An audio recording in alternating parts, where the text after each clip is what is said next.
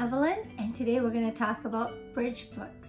So another set of bridge books I really like is, ta-da! The Butt Detective. Butt Detective are really funny, and if your little one is into butts, this detective, his face is in the shape of a butt. And there are lots of puzzles. Let's look through it.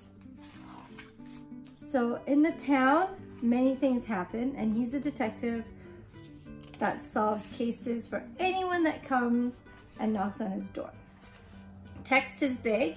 Every page is colored with graphics, and there's a lot of puzzles. So this one, 那麼就看解開信上的暗號吧. So there is this puzzle that you need to solve. It's like, how do we do it? So we take out certain characters, then you'll see the answer. So really fun. There's also Easter eggs. There are 6 butts in this page. You have to find the little butts on the page.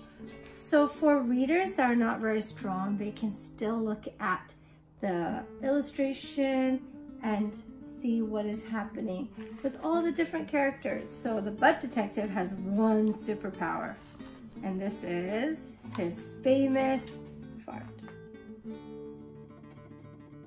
So the Butt Detective is really fun. Lots of puzzles. Usually there are 2 stories in one book, so there's a shorter one at the end. A lot of parents ask what the difference is between the bridge book and the picture book.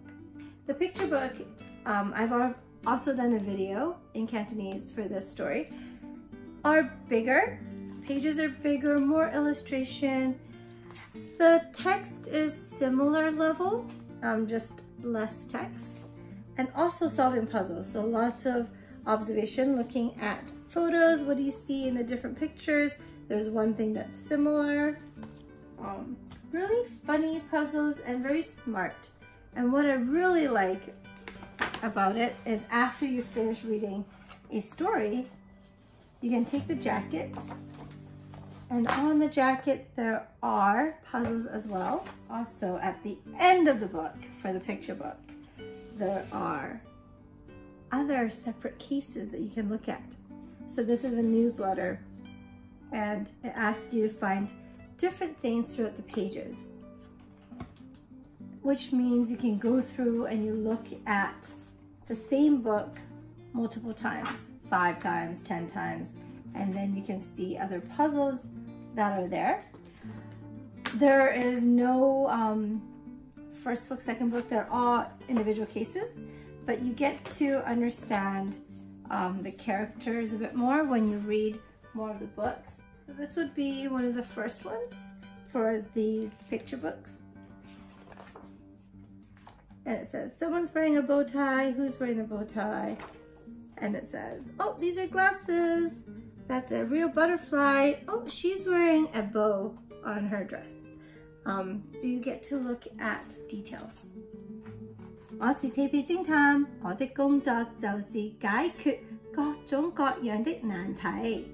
來者不拒，今天也有件很有趣的案子要辦啊。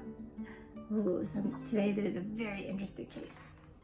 And let's see what this one says for the first page.